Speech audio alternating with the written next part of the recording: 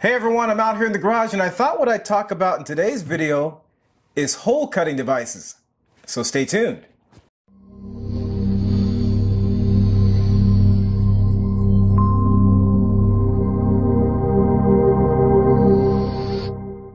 So if you're new to the channel, I just want to welcome you here and hopefully you'll consider subscribing if you like what you see.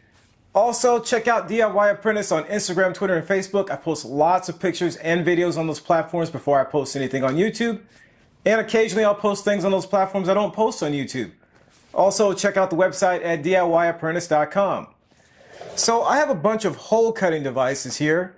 And that's because on various parts of projects, I'll run into a situation where I need a certain hole cutting device versus another.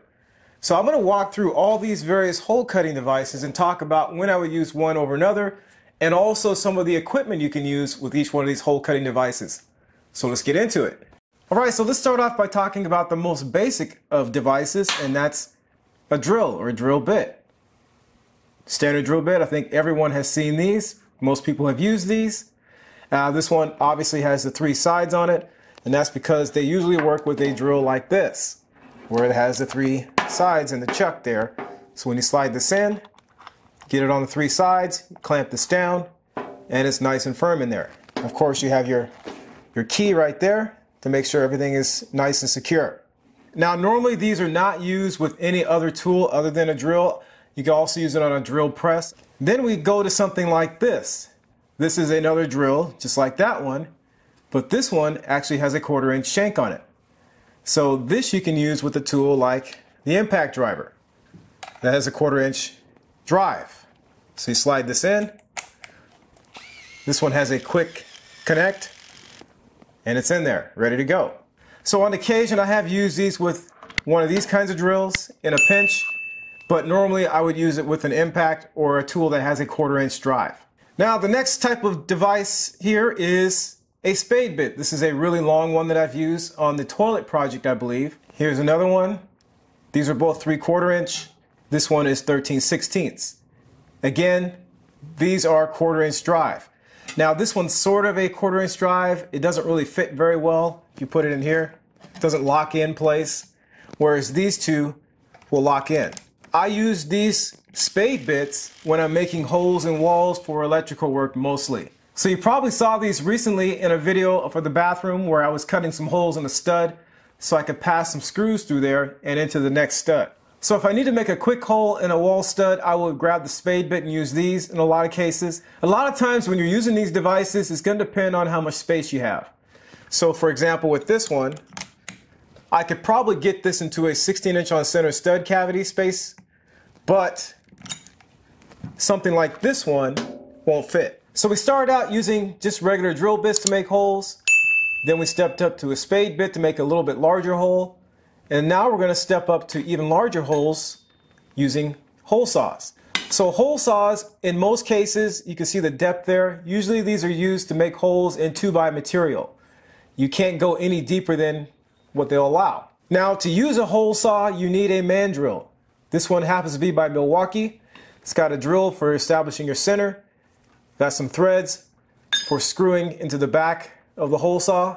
This one also has a couple studs because on the back of some of these hole saws you can see there's some holes. So I can screw this in like that and then line the holes up and then slide this forward. That locks in place.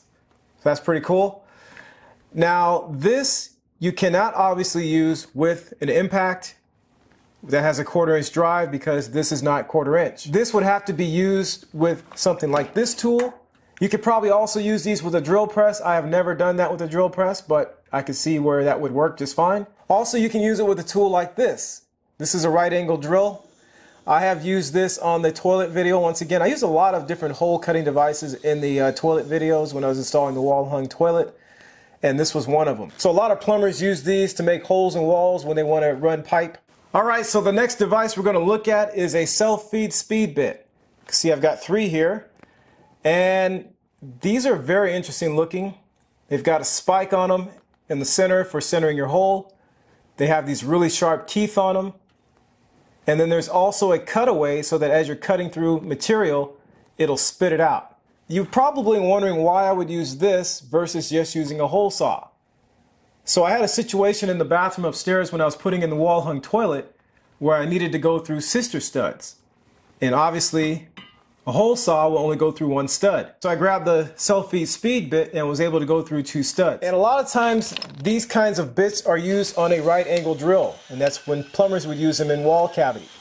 Goes in like that, and you're able to make your cut. So these are about 7/16 shank, and this is a 1/2 inch chuck. You probably could use these on a drill press. For example, if you're going through a wood post, then you might want to use something like this. So the last device we're going to look at is an attachment for my Dremel, so you can make circles. So this one goes from 4 inches up to 12 inches. So the only time I've really ever used this is for making holes in drywall or backerboard material in the bathroom. You probably could use this for cutting holes in plywood also. So this is kind of the progression that I've had over time. Started out with the drills, then the spade bits, then I moved on to hole saws when I needed to make larger holes, and then I moved over to one of these speed bits when I needed to make holes for plumbing. And then also I've had this around for a while, and that's for making circle cuts that are larger. So hopefully this information was helpful, and thanks for watching. See links in the description below. Comment, like, share, and subscribe to the channel. And don't forget to check us out on social media. And thanks for watching.